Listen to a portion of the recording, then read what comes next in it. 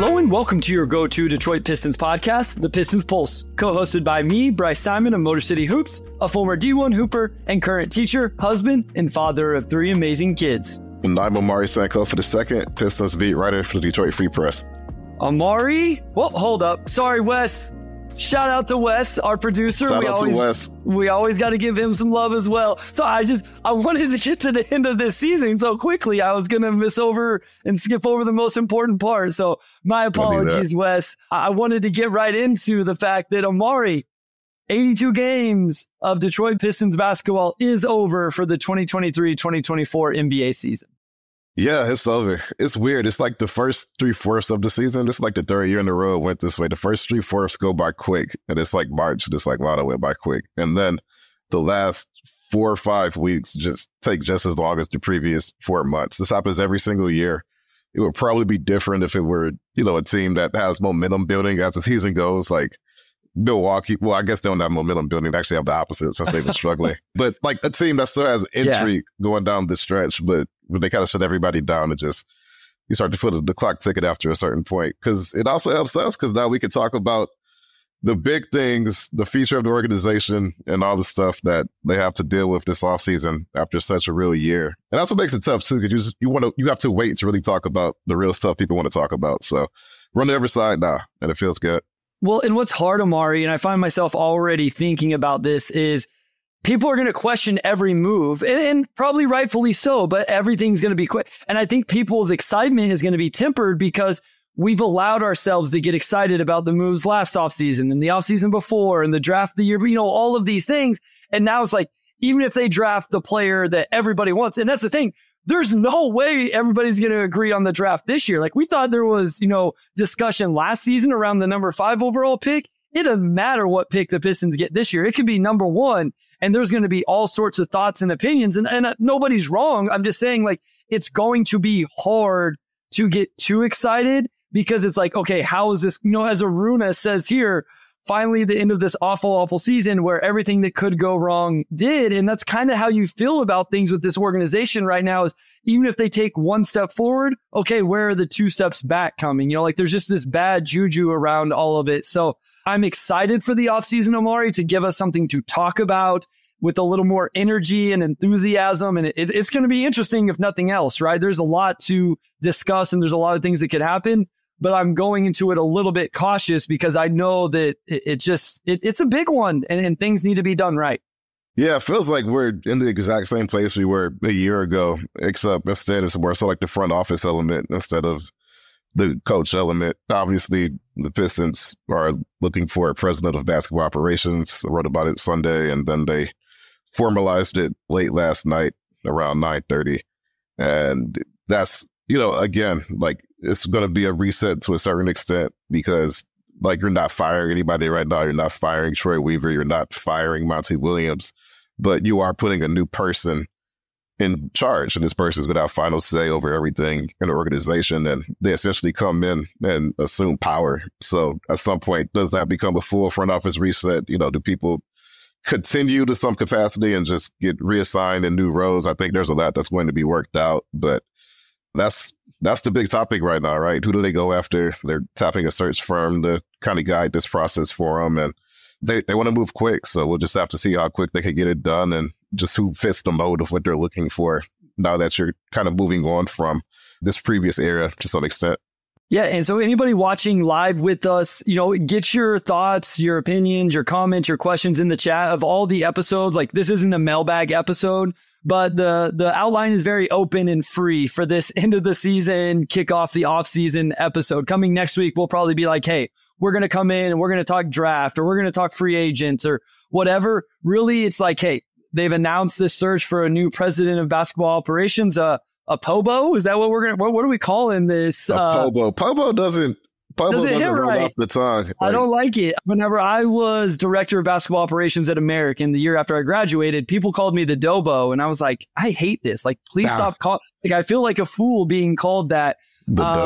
So I don't like Pobo either. So, but we're going to talk about that. We may talk about some of the quotes from the player interviews on Monday, but again, very loose outline And, again, if you have comments, if you want to steer the conversation somewhere, Aruna says head of basketball operations. So a hobo. So, yeah, I just. That's a dad joke, but that's a good one. That's a good one. Wes says Peebo. So I guess we're taking out the of. Like, I don't know. I don't like any of these, but I guess let's just go ahead and go there, Omari. What does this mean for the organization? I know a lot was made. Like, my phone started blowing up with the Woj bomb or whatever about Troy Weaver. Just can you set the stage for everybody, Omari? I know you wrote an article, so make sure you go read Omari's article on this. What is this? What does it mean? Well, what can we kind of expect over the next couple weeks until this person is hired, and then maybe whoever that person is, what their role will be and kind of how this may look? I know you don't have all the answers, but just set the foundation. No doubt. So more or less, you're in year 4 of a rebuild. Obviously, if you have a season like the one you have, in a lot of instances, you just move on from the current core, right? And I think this is the first step to some extent to doing that, where you bring in just an entirely new voice, a president of basketball operations, which, I mean, sure, it's a title, and you could say, well, you could give anybody a title, but how much power would they really have at the end of the day? Because I think that's what they realized with this regime was that, I mean, Troy called a lot of the shots, of course, but I think as you go deeper into the process and more uncertainty builds, now, Tom's having more input and now Aaron's having more input, and then you can start to see those ideals clash. For example, going and getting Monty Williams last year, if it were fully up to, like Monty said, no. So we're not going to go back and turn that page. I don't know how different things would be now, to be fair, because you're still dealing with the same roster. But that's just an example of, how the general manager probably did not have all the power in that scenario where the owner said, no, we can make this happen, right? Like, I'm just going to sign a really, really big check. So you bring in somebody else, like a lead single caller, somebody who you probably trust a bit more to turn this thing around. And, then from there, a lot of the decisions come down to them, right? You're empowering this person. So what does that mean for the coach? What does that mean for a Troy general manager? Does Troy take a different role, or what does that mean? Because this person is going to operate with overhead over Troy. So there's a lot of questions I think will be answered as we get deeper into it. But long story short, the hiring of president of basketball operations, this would be the person in charge. And it's essentially a soft reset for this new era that they're trying to overturn and obviously get this thing on the right track. And so I don't want to ask you to repeat yourself with something you said multiple times. But I think what you said at the end there is important. It is your feel and understanding that this person will kind of have the control over a lot of the decisions moving forward. Yeah, that's my understanding. And the key to that is to hire the person in that role and then also stick to that, right? So we'll see how things play out. But I think there's an awareness that they probably need to be aligned in a sharper direction. And obviously you need somebody fresh to come in and get a fresh pair of eyes on this thing and figure out what needs to be done. So that's where they're at now. And again, they want to move quick. So maybe in a couple episodes, we'll have some more substantial updates here. This is an interesting question. I think you said there was an outside, but Dax Hoops from YouTube said, do you know who is leading the interviewing process beside Tom Gore? So I think maybe you mentioned maybe there was an outside company gathering, the candidates. And then I don't know if you have any intel beyond that. Yeah, no, I know that they're going to tap a search firm. And I think that's been pretty standard for a lot of NBA teams now when they go on these types of things. So that's where they're at now. Of course, it's going to be Tom's decision, like he's the one in charge. But, of course, he has his general counsel and other people that he leans on for support, too. So I think it'll be pretty similar to the process they went through with Troy a few years ago, right? You have a list of candidates, you bring them in, and then you just select the right person. Big Dog Piston says soft reset. Ugh, I understand that, Big Dog. My thing is, though, I think it is important for this organization to take a step back and really figure out where are we at, who do we believe in, who are we going to hitch this thing to, and how do we move it forward? Wes and I talk about this all the time, Omari, is like, as frustrating as all of this has been, there is a path forward for this organization. There's a lot of cap space, and I understand that that's like a word that the fan base doesn't want to hear. I get it, but there is flexibility with the cap. There is young talent, including a Cade Cunningham, who is a very, very good. And then what is Asar? What is Ivy? What is Duren? All of these other guys, how do they fit with Cade? Is this the right coach? Is it not? Is it the right GM? Is it not? There's another draft pick. There's all of these things, Omari. There is a path to this working. Now, I think they put themselves in a position where the margin for error is a lot smaller than you would want for a team that's 3-4 years into this thing. But I think a soft reset, it doesn't mean a step back. It means we need to calculate where we're at, figure out what the path forward is, because that may look different than what we thought it was 3 or 4 years ago. No doubt. I mean, clearly something got messed up along the way here. We were just talking to players yesterday, and none of them could really pinpoint exactly why things went wrong. They just know that they did, right? So if you have a scenario where maybe there's not finger pointing, but there's also a collective sense of what the heck just happened, at that point, you have to go, I think, to the outside and just, come to the understanding that whatever stew you were making, like, something went sour, something went sour, and you just got to toss some of it out. So, again, I think Tom mentioned we're going to add, we're going to delete, something along those lines in December. And it's just going to be a process, I think, that plays out over a certain amount of time. My question is, Omar, do you think it is somebody outside the organization?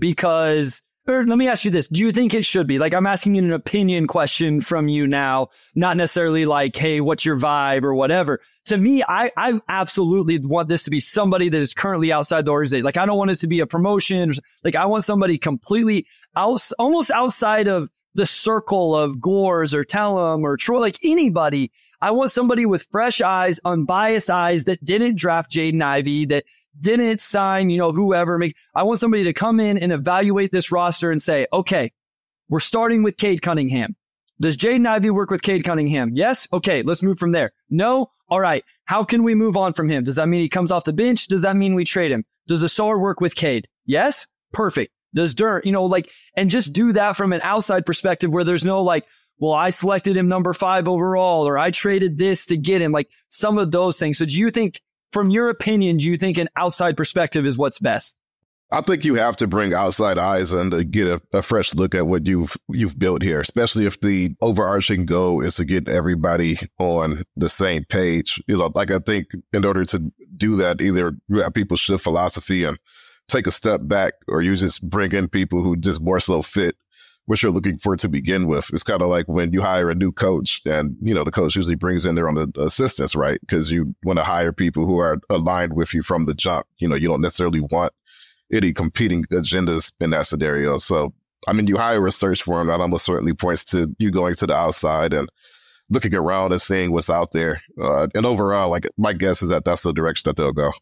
Again, guys, anybody watching live, Twitter, YouTube, whatever, put a comment, put a question, whatever. You guys can help kind of drive today's episode as we kind of transition from the end of the regular season into the offseason. We'll have Keith Smith on, I'm sure, at some point to talk about the offseason. I had a cap question the other day. I feel pretty confident I can answer all of your NBA draft questions. I've been pretty hot and heavy with that, but we'll bring on hopefully Sam Vecini and some other people as well. I want to ask this, Omari, here's the thing. I have no idea who a good hire is going to be, because I think it's so hard to really know who had their hands in what when it comes to front office decisions and what decision did they make. So are there names you can float out there that you feel comfortable throwing out there? Like Big Dog Pistons here says someone from the Heat, the Grizz, the Nuggets. I've had people say they want somebody young with, fresh ideas. Anything you can quote unquote report or have written in your articles that everybody should go read on the Free Press? Or, just in general, anything you can kind of add? I don't have a long list of candidates now. I know that John Horst's name has been out there. And, my sense is that the Pistons, when that report came out, and I wrote this today, I think that's going to come out either tonight or tomorrow morning. We're recording this on Tuesday. My sense is that when that report came out, the Pistons had not even truly had a list presented to them by a search firm yet, right? They're still pretty early in the process. But I think just reading between the lines there, you could see that Horst has been with Milwaukee for a certain amount of time. And, of course, since they made that coaching change, they've really struggled. I think they closed the season with a losing record, actually, right after they made that coaching change. Not a losing record overall. I think they had 49 wins, but just from that date. And, at some point, a lot of front offices get shaken up, right? If you get to the points where you feel like you stagnated.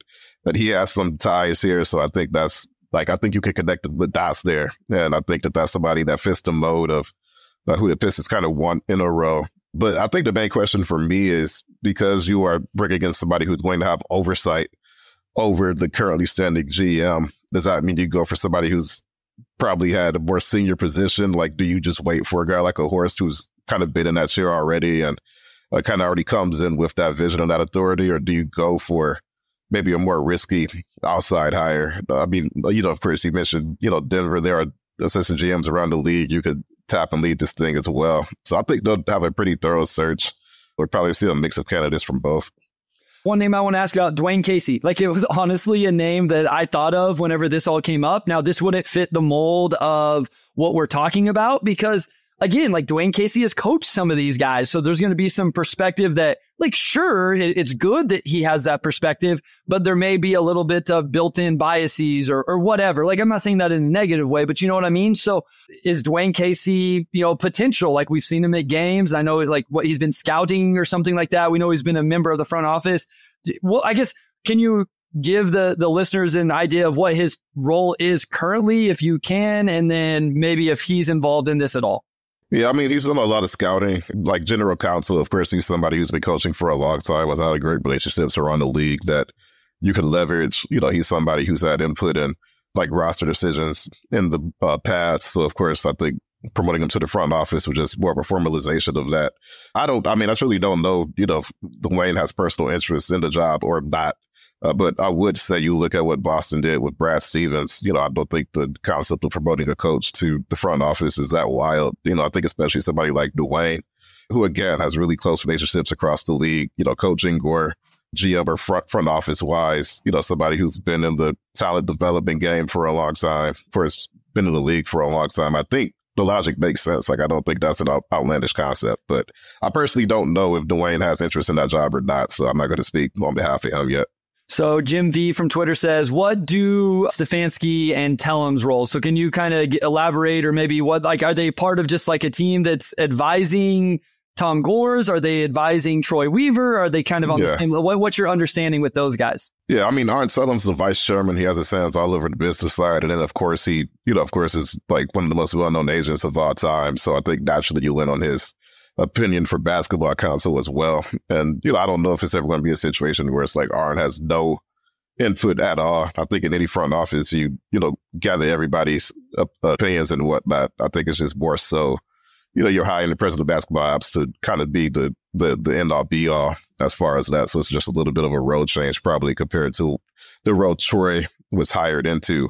But Stefanski, I think his role, like, he's somebody the fan base asks about a lot. He really does not have a significant say in the role of the organization. Like, he's, still, of course, with the organization. He's not really involved in the day-to-day process to the extent that people think. If we're talking people who do have that type of say, they have an assistant general manager, George David. He's been with the organization in the past as well.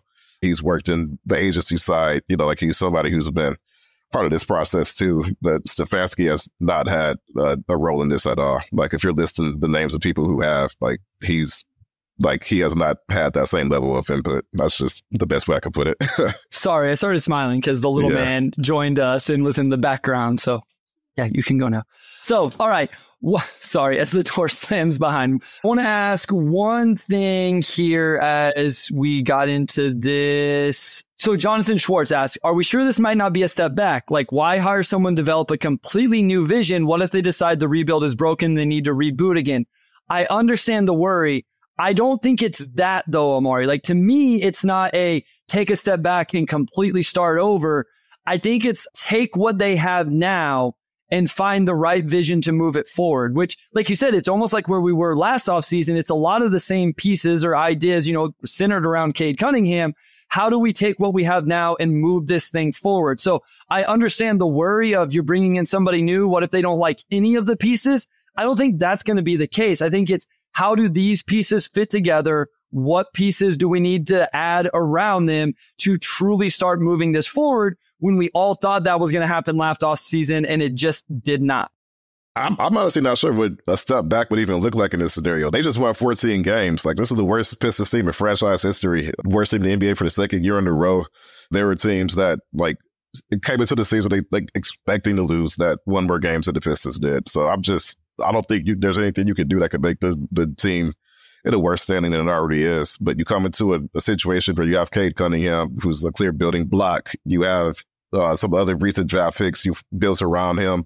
You have $60 billion in cap space, and you have a top 5 pick. So there's a lot of resources you could tap into right now to change things pretty quickly. But yeah, as far as that, I think any direction is probably going to. I mean, I just don't see any direction that could be worse than like where the team is now. Like, there's just no way you could sugarcoat 14 wins. Like, I really don't think there's any room they can go for them to get worse from here.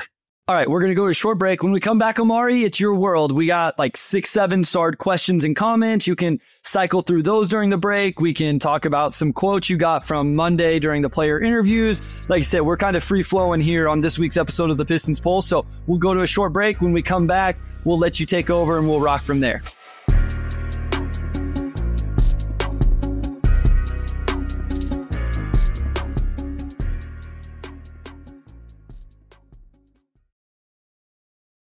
All right, we are back with segment 2, and we're getting some questions. So we'll just dive into some of these here.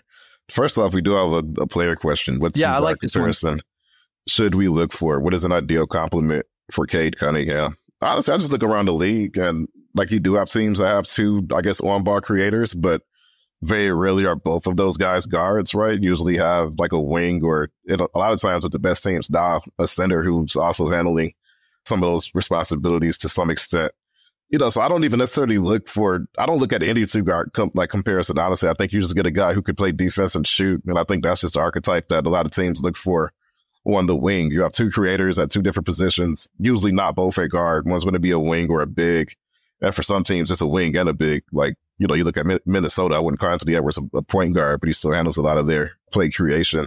But just somebody who can shoot and defend. I think in any modern offense, you just want guys that can do that. And certainly around Cade, like you want as many guys similar to Fontecchio as you can get.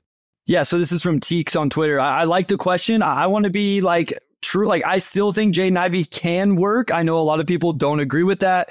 I get it. But if the role is a high volume 3-point shooter and then he has to be really good defensively, obviously that's not going to be Jaden Ivey. So I get it. I agree with you that it is a guy that really spaces the floor. I actually think Zach LaVine archetype Omari is a good fit next to Cade Cunningham. Not necessarily Zach LaVine with the contract and the injury history and all of that stuff, but a high volume scorer I do think makes sense next to Cade Cunningham. I don't think Cade wants to necessarily, I think he wants the ball and the control of the offense, but I don't think that necessarily means he always wants to be the big time scorer, dropping 30, 40 points a game every single night. Now, does he want to do that and all of that? Yes. And again, this is an outsider's perspective. I have no direct contact to Cade Cunningham or his people at all. That's just my perspective. So I think the ideal complement is a guy who, at the very least, like you said, Omari, really spaces the floor, but I think an all-around bucket getter next to him, whether it's the 2 or the 3, makes a lot of sense. And then obviously the defensive impact would be huge as well. Yeah, like you need shooting, you need defense, and you need shot creation. And I think it doesn't necessarily matter who checks those boxes. Usually enough of those boxes checked, to where you become proficient in both of those areas. So, yeah, absolutely. If I'm the Pistons this offseason, I'm just trying to get as many 3 and D guys as I can get. Yeah, and Jared, I have it marked. We have it starred for your question. We will absolutely get there. So I'm going to go to this one. Wes just dropped it in the private chat. And Jay from Twitter says, Trae Young makes sense. Wes said that there's a Trae Young to Detroit rumor that dropped today. I don't know if if that's just straight rumor. I will say this. I don't think that makes sense at all based off what we just saw Trae Young in Atlanta with DeJounte Murray. I would, with all due respect, Jay, I disagree that that's the fit that makes sense.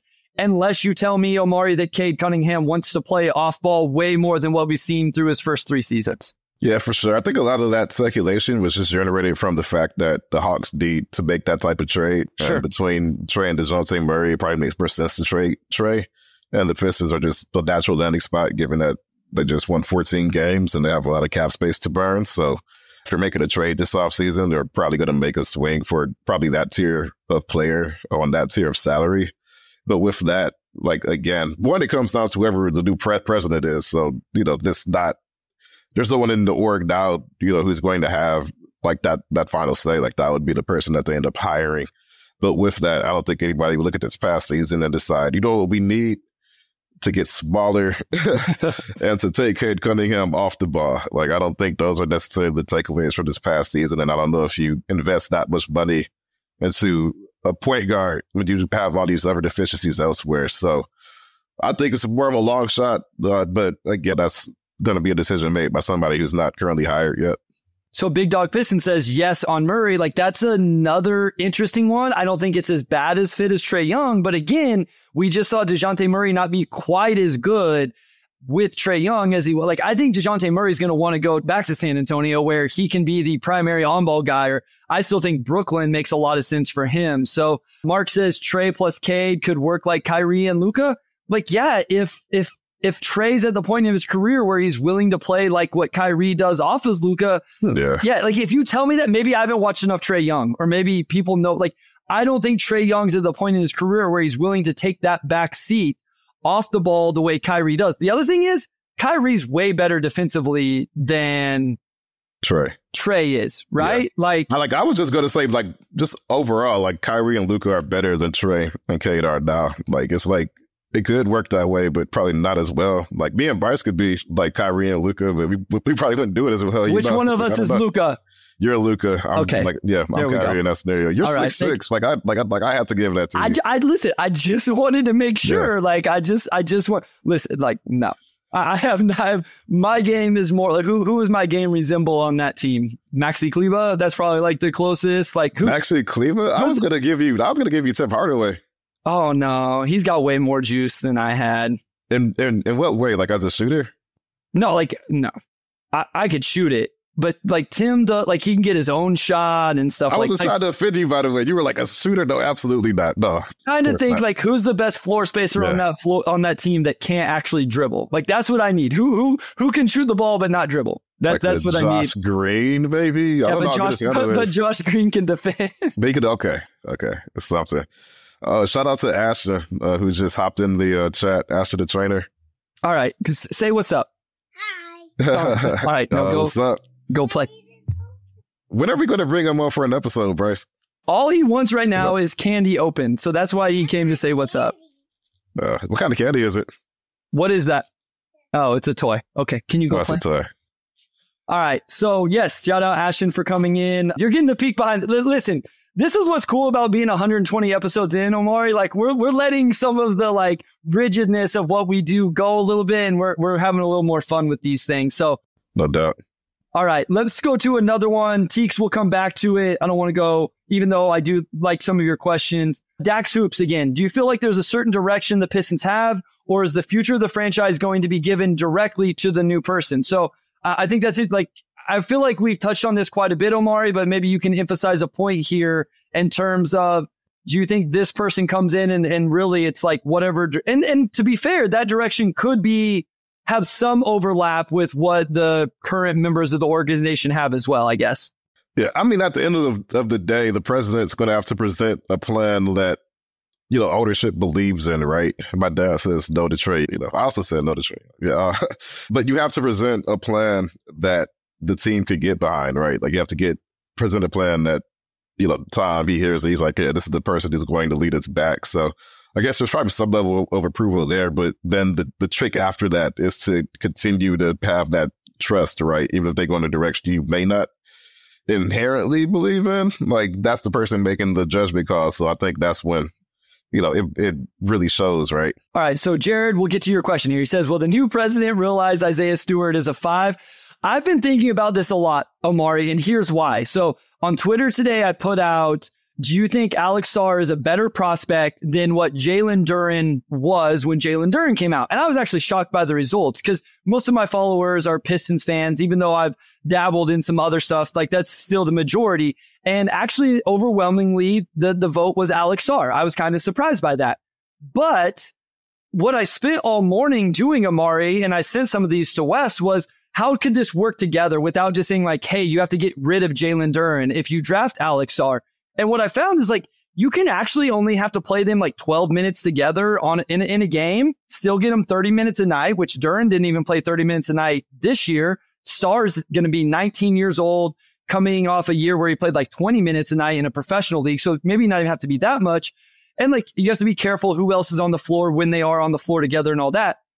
Long-winded way of saying, what I found, though, is I couldn't find minutes for Isaiah Stewart in that scenario. So, like, that's where it's like, unless Stu could play the 4, which I'm kind of out on, now there's no minutes at the 5. So I think this will be interesting. What's your feel on Isaiah Stewart in terms of the 4-5 and maybe even the organization's feel on kind of what his position is? I still see Isaiah, I think, as a hybrid between both, and a lot of that just comes down to matchups, right? Like, I think against Milwaukee, you probably want to play him at the 4 because that's like your best matchup against Giannis. There are some teams where you probably feel better about the 5 because you're not going against a team that has a lot of size. So, I don't think you can really pigeonhole him into either. I think I just see him as a big, I think having a guy that just shot 38% from 3, like not on the super high volume, but that does open up some positional flexibility. So it's just like having that size and shooting and putting somebody next to him who probably gives you a bit more size, right? Because, again, like he's going to be another size 5 in some lineups, and you probably don't want him single-handedly holding on to paint against Rick Lopez and Giannis. So I'm still kind of in between on that. Like, I thought I saw some stuff last season that like does make me buy into his upside as a 4 a bit more. It's like you've got the shooting, so is it just to handle next? And like, again, like you're talking about somebody like retooling their game step by step, which is just a difficult process for anybody. But, like along with that, it is tough because in this draft, you have a guy like Alex Sarr at the top. If you're just looking at pure tools upside, he's probably number 1 pick for a lot of teams, right? And so you have to evaluate, well, do we think Jalen Duren can make the necessary leaps on defense? Like, if you can Stu and Sarr play together, probably can Duren and Sarr play together? One of those guys has to be able to shoot. So when I look at it that way, just from a positional fit standpoint, I think Stu gives you a little bit more of that. Yeah, so YouTube user says Stu and Sarr work together. In my opinion, who cares which is a 4 or 5? I agree. Here's the thing, though. If your 3-man big lineup is Stu, Sarr, and Duren, well, what are you doing with the Sarr Thompson? Because now if the Sarr Thompson is your 3 in some of those lineups, now your shooting lineup, like you have no floor spacing. And again, as much as I like Jaden Ivey, then where does Jaden Ivey fit into that? So like that's where I found myself going, I don't think you can keep all of these guys. And that's why the reason I got down this rabbit hole is I'm doing a community mock draft with our guy, Richard Stamen at Mavs Draft. And sorry to spoil my pick, but I had number 1, and for the sake of conversation, and because I don't know who the number 2 prospect is for me right now, because Reese Shea's 3-point percentage has dipped a little bit over the last month. I mean, not a little bit. It's still at 40, but it's gone down from like 45, 46. I just took Alex Sarr at 1, Omari. I was like, you know what?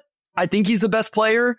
There's a world where him and Duren and Stu and like all of this could work together. Let's try it. And I think what I do like is, again, it opens up a couple paths. Now you could trade him for something. If Duren doesn't get better defensively, which he may, then you could trade Jalen Duren. Isaiah Stewart, as somebody mentioned, is a real good contract. Maybe you trade Stewart. Like, it gives you different paths, but I still don't think I fully buy into the fit of all of that.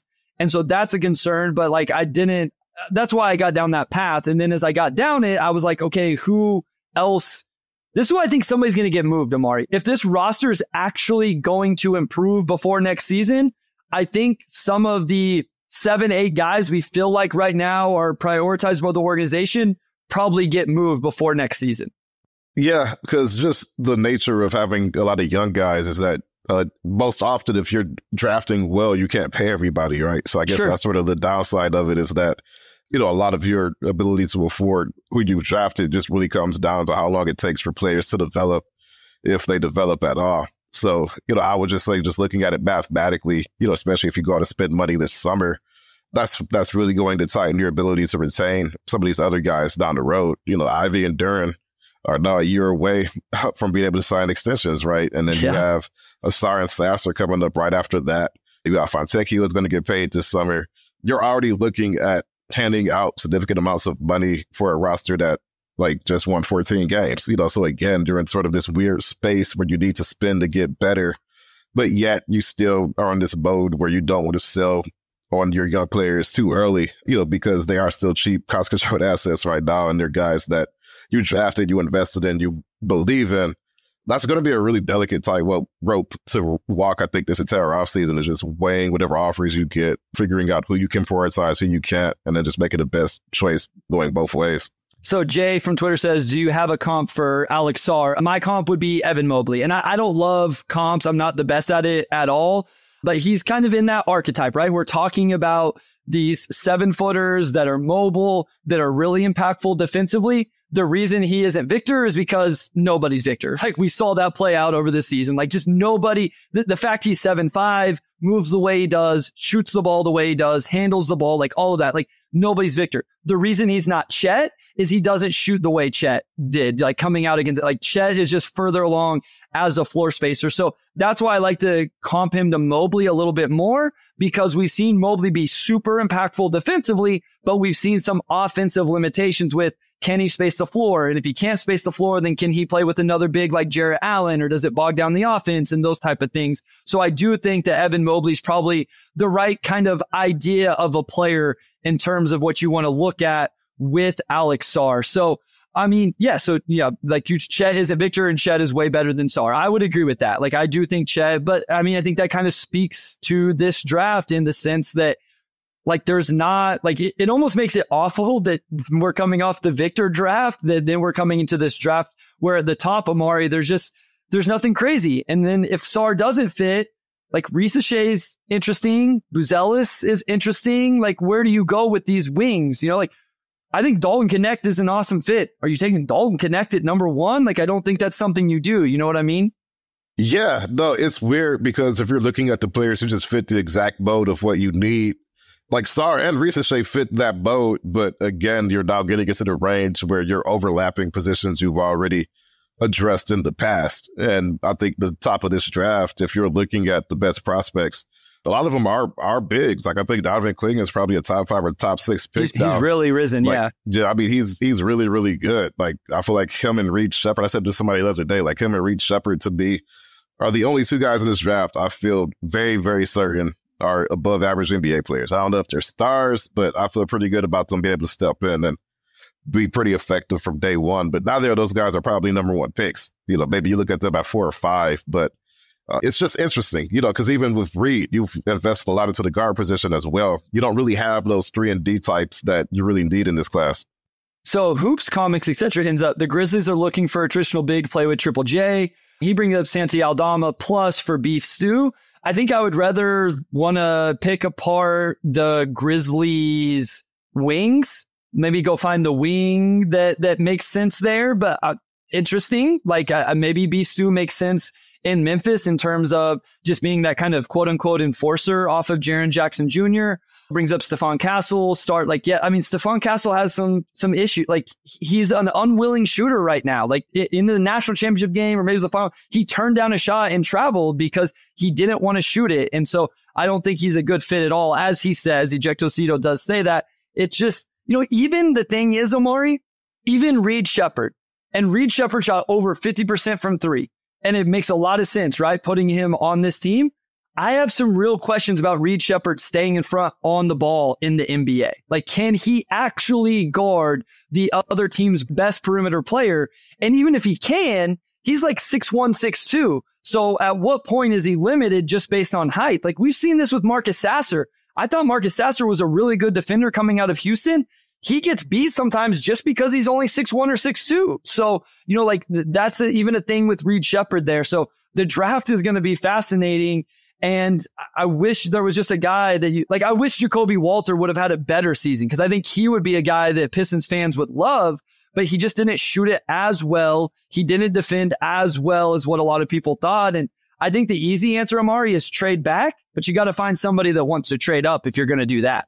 Yeah. And honestly, I still think there's a great chance that they trade out altogether just because that player that they kind of need in this draft isn't there, right? Like you could take a shot at somebody and that player may end up becoming somebody in 2 or 3 years, but it's already been 2 or 3 years. It's been 4 years, right? Like how many years can you spend, you know, just taking shots on draft picks? So that strategy hasn't worked out for you yet. So, I mean, that top 5 pick along with their cap space, like I think that's, if you include a young, like, you know, another asset as well, that could be enough to get you, you know, probably a player who could step in right now and help you win games. And, you know, I think that's probably closer to what they would like to desire to do. Of course, you have to hire a president and everything else, but the team's been bad for a long time, and it's just hard for me to see them coming into this offseason prioritizing more youth. You know, I would think they would want to get older and find those complementary pieces next to Cade.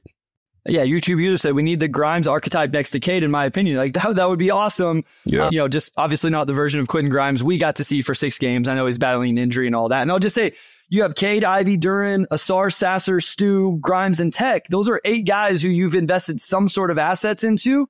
I don't think all 8 of those guys are going to be in the rotation to start next year, let alone all 8 of them being on the roster. I don't know who gets moved. I don't know how it shakes out, but I'd be surprised if all 8 of them are.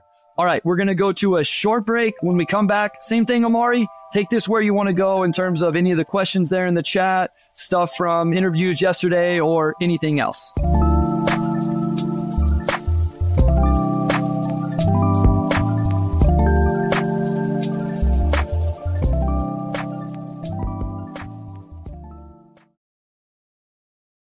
All right, we are back with segment 3, and we're going to get to isn't it inherently bad to have a lot of cooks, because sometimes too many cooks in the kitchen is set to be a negative, but then you can spin it to a positive to another voice in the room from Kian, which is a good question. Yeah, I like it. When you have a lot of cooks and it's working, it's a good thing. If you have a lot of cooks and it's not working, it's a bad thing. I think it's as binary as that. It has not worked, so for the Pistons, that makes it a problem.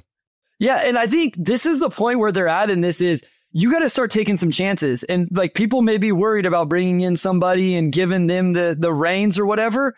But like you said, Omari, like, it hasn't worked the way it's gone. And so either trade everybody and start over, or again, I think you can thread the needle here. And somebody asked, like, what would be your pitch to free agents? Like, it'd be Cade Cunningham. You get a chance to come play with Cade Cunningham, who I thought was really, I think it's been a little bit overlooked how good he was this year. I saw some stats in that final game, Omari, where I was like, dang, I think he had an even better season than what I realized. And there's money here and some other assets and all of that. So I think I like the idea of voices, but ultimately you have to have one decision maker. You cannot have multiple plans. Your coach, your GM, your owner, everybody ultimately has to have the same vision for the roster, even if there are different ideas on how to get there. And I think hopefully this is what will happen with this new hire whenever it does happen, is that person will be able to take all of these ideas, put them together, throw out the bad ones, pick a path, and go forward. No doubt. Like, that's what you want. You want somebody who comes in with a clear vision. You could offer them all the tools you want to execute it. I think I saw a question earlier. I'm not sure if we started or not. That was like, what do you sell to a president of basketball operations? And that's what you have. Like, I mentioned it, but you have all these tools you could just offer right off the bat and say, here you go, get to work. Yeah, I agree. I want to go back. Wes said maybe the new president of basketball operations decides to prioritize different youth instead of more. So that kind of speaks to what you were talking about, Omari, is maybe it's not adding any more youth. Maybe it's just picking a path. And this is kind of what we've talked about. I have my own thoughts, but I'm not going to hate if they say, hey, it's Cade and Asar. Koo came on from Locked On Pistons and he talked about this, right? Cade and Asar. That's what should be moving forward. And then if it's Cade, Asar, Duren, whatever it is, pick that path and move forward with it. And I will be okay with that. Like, I think it is a time in this rebuild, and people from the outside think it's crazy. Like, I think a lot of people, and maybe people, even Pistons fans, hey, let's tank for Cooper Flag. Like, I don't agree with that. Like, I think it's time to start moving forward with what you have. You have Cade, pick what else it is around it, and start moving forward. Do you feel the same way? Like, I love Cooper Flag, but I'm not tanking a whole nother season to get Cooper Flag. No, I don't think you could throw away another season only to fall down to 4th or 5th again. Like, I don't know how many times you could spin that strategy and hope for a different outcome, even though it could work. But I don't know if they want to go down that path again. No, like, yeah.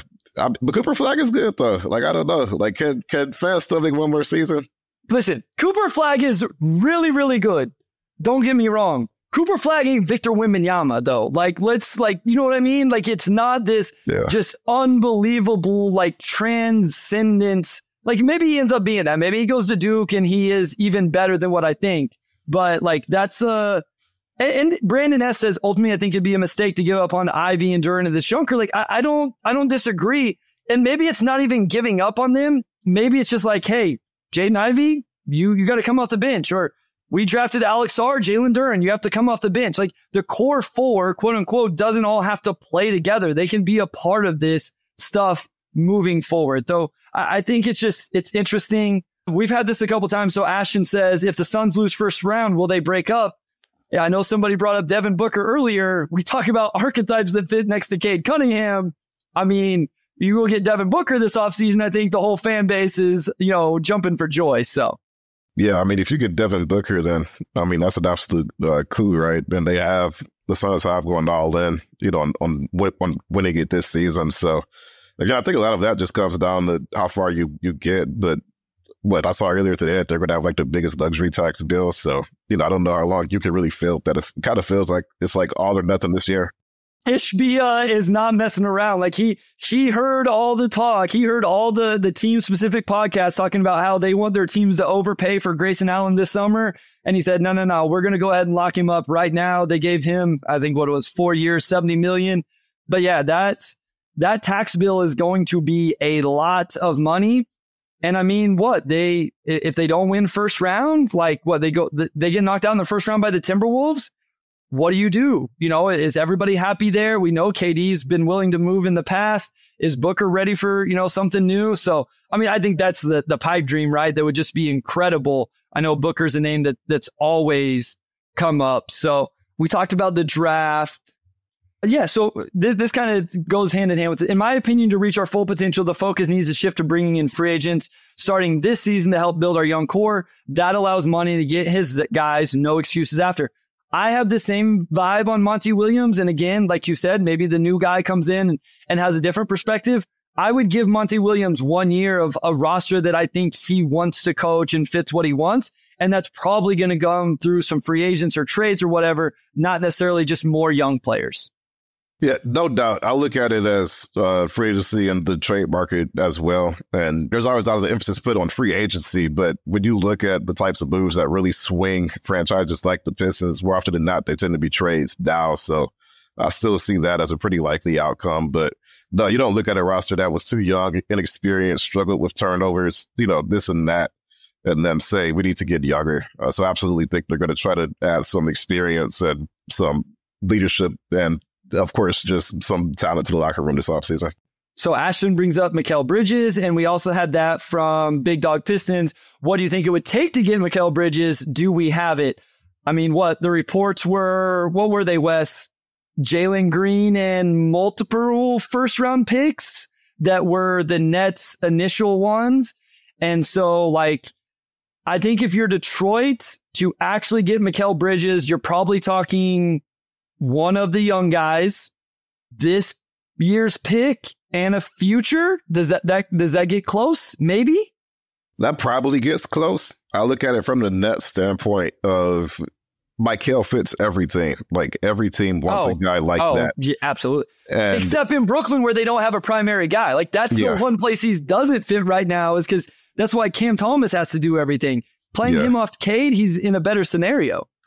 And it's not hard to acquire solid ball handlers in the league. I'm not sure which direction Brooklyn will go, but I will say there's no iteration of a team that Mikal Bridges loses his value across the league. So if you don't like the offers you have now, there's no real reason to come off of that deal to be it has to be a team just offer something where it's this could absolutely jumpstart our rebuild. When you look at similar trades that, the Aaron Gordon trade, for example, those types of trades where teams got some really important assets back.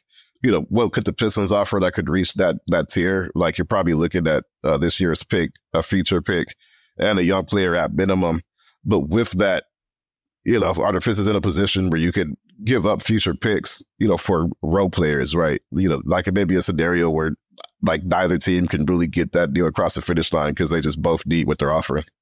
Yeah. I mean, I just wonder, would they see value in Jaden Ivey, Alex Sarr, and a future pick from the Pistons? I don't know. And then if you're the Pistons, are you giving up all that?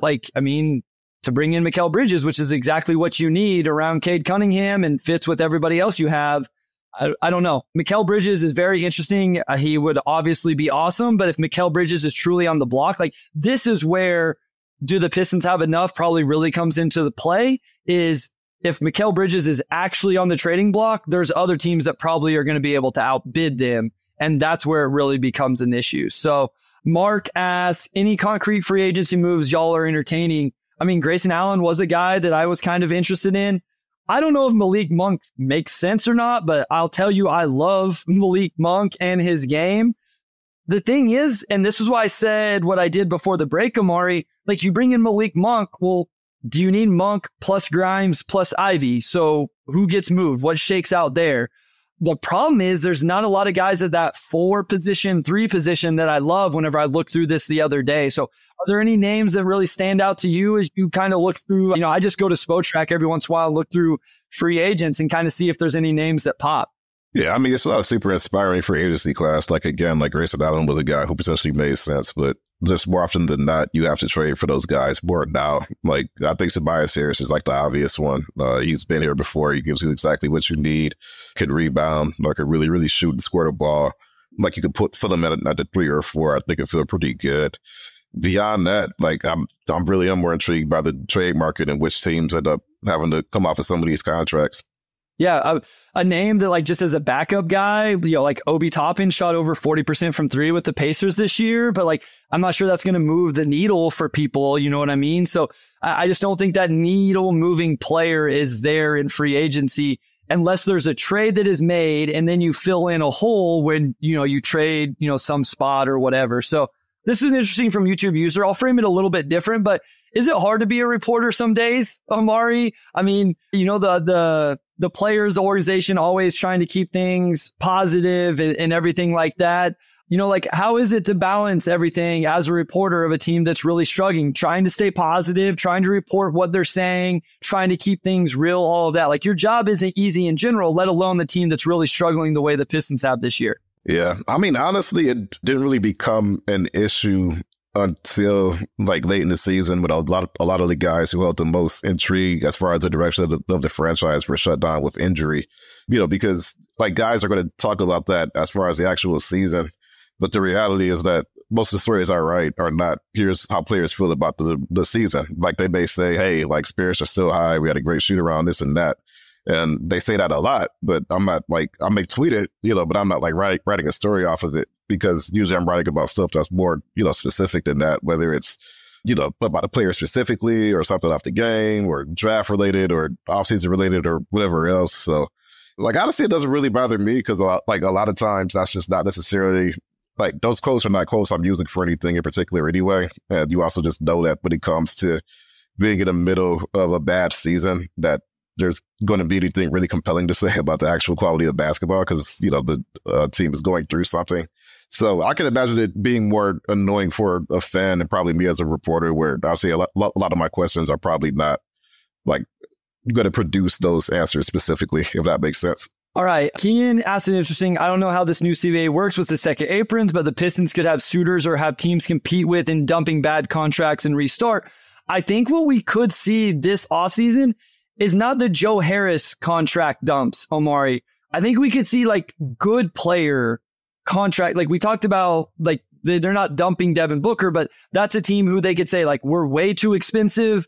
And so we got to get off some of this contract. The prime example of this is the Minnesota Timberwolves. And like the Minnesota Timberwolves, something crazy, have only like paid $25 million in luxury tax in their history.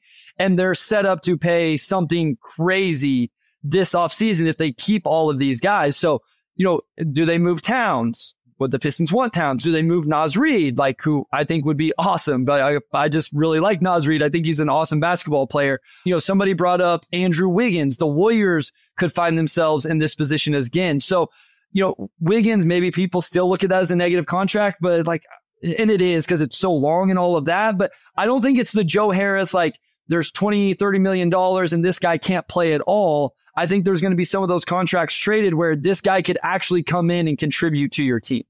Yeah, no doubt. Like you don't necessarily want to do what you did last season where you're essentially taking on salary dumps in exchange for some draft capital, right? Like to be, if you're like taking on a salary dump, you need like some real draft capital, whether that's a really good first or something similar, especially at this point in the rebuild where you're coming off of this type of season. You know, like you need to move the needle forward in sub capacity. You know, so with that, I would say like Karl Anthony Towns, like I think that's a name you look at if you know for a fact that you're probably not going to want to pay that luxury tax bill this time next season. Like, is he a fit with the Pistons? Like, I don't necessarily know that, but as the playoffs continue, we're going to see, teams probably reconsider their priorities just based on where they are contract-wise, right? So, I think that is a picture that's going to continue to evolve over the next few weeks. Yeah, I mean, that's a big part of it is you got to make sure you keep this flexibility. You don't want to have the money this summer, then all of a sudden it's just all of that gone right away. Just a couple real quick ones. Raphael says Johnny Furphy.